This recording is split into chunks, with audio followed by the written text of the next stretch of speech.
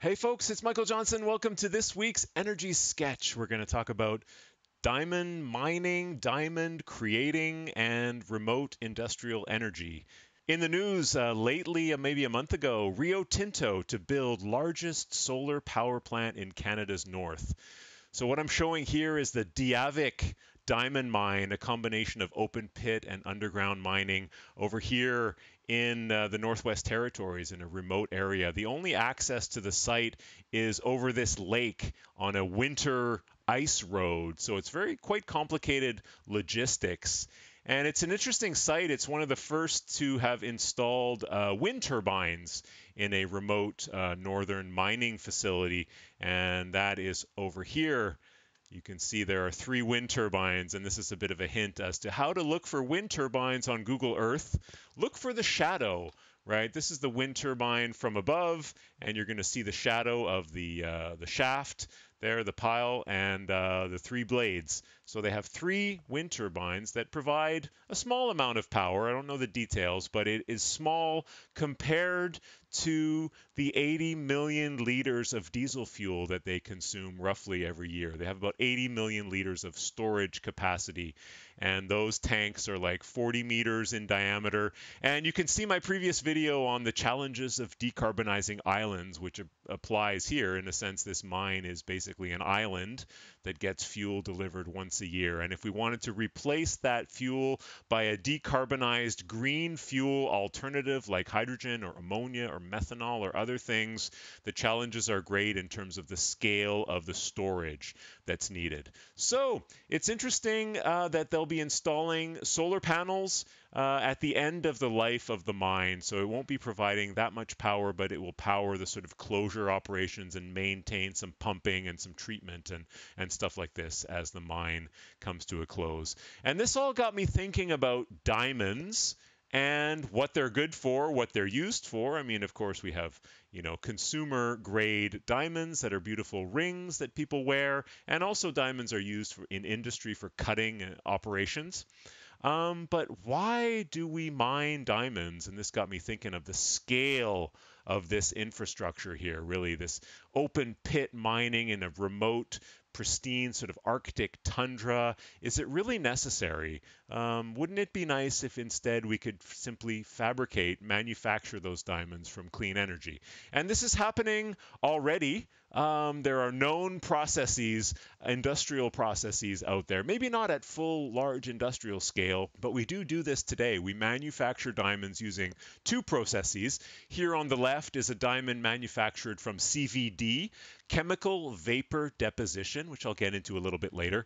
The other diamond down here is made from HPHT, high pressure, high temperature, which is basically just squeezing molecules of carbon in order to form into that diamond structure. And here on the right is a natural diamond that's been mined from the earth, where the earth's crust has naturally produced the conditions of high pressure and high temperature and long time to take carbon from ancient life forms and basically turn it into diamonds. And I like to think that that process of creating that diamond is kind of along a spectrum of carbon conversion that nature does for us. So think about carbon from ancient life forms, ancient biomass, dinosaurs, fish, trees, all this stuff, wherever it is located in the world, dies and forms sort of layers and then gets compressed and compressed and compressed over time. And this is how we produce fossil fuels, like starting with natural gas. In a gaseous state, if you apply more pressure, temperature, and time to that, you'll get a liquid form fossil fuel. Again, more temperature, pressure, and time will produce solid fuels like coal, and eventually will then produce the sort of highest, most compacted form, which would be graphite or diamonds. And we can do this instead of relying on nature to provide us with the pressure, the time, and the temperature. We can do this more rapidly by injecting energy, and ideally clean energy. We can manufacture these products. We can manufacture these fuels, and this is along a spectrum of e-fuels that we're talking about these days. So let's talk about that a little bit here. So there's one company that claims to be making diamonds from thin air. Ether diamonds, the world's most sustainable diamonds made from 100% captured carbon. And I'm not a spokesperson. I have no affiliation with this company. I just like this name, Ether, just harvesting carbon out of the atmosphere to create diamonds. So how does this work exactly? So their diamonds are made from this CVD process, chemical vapor deposition. So you have this reactor, chemical vapor deposition reactor, with a substrate here on the bottom where you start with a few, atoms, a few molecules, a few sort of elements that are going to be able to start that reaction, and then the diamond is going to grow on top of this substrate.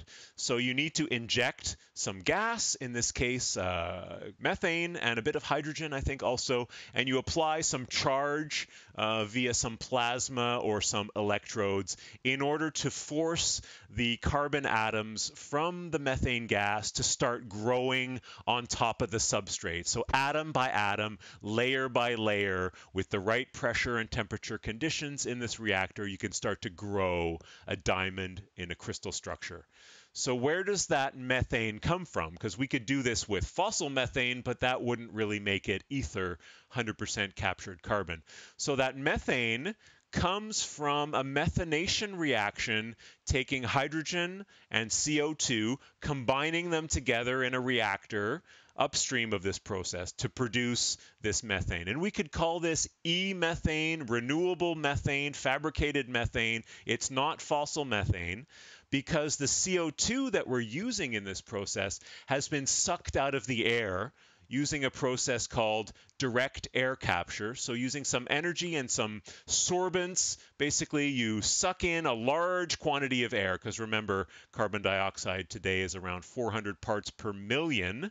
So essentially this is kind of like a sieve. You suck in large quantities of air, and using some sieve, some absorbent material, it absorbs the carbon dioxide, and then we release it into a pure stream of CO2 that feeds this reactor.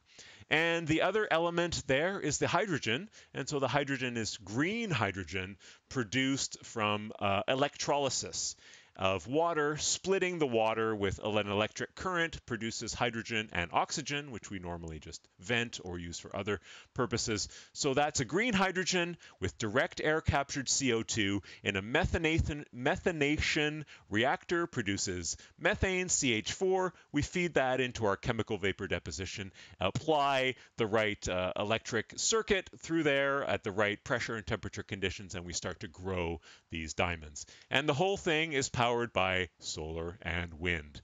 So that's how we make diamonds from thin air. And it's related, all these processes, the direct air capture and the green hydrogen and the methanation, are also relevant processes that we're looking at for the energy transition to produce fuels that we can transport around the world, like CH4. I mean, we could produce CH4 in a green way from direct air captured CO2 and water electrolysis hydrogen, and then burn it in power plants in the remote locations in the other countries that we would ship it to.